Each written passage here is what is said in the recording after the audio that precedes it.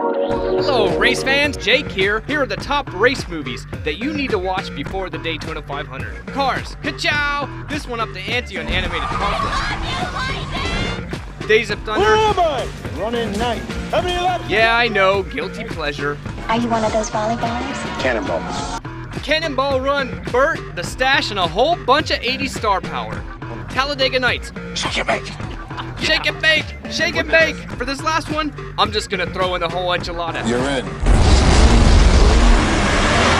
The entire Fast and Furious series. The Fast and Furious, Too Fast, Too Furious, Tokyo Drift, Fast and Furious, The Outlaws, Fast 5, Fast and Furious 6, and heck, I'm even gonna throw the Furious 7 in there.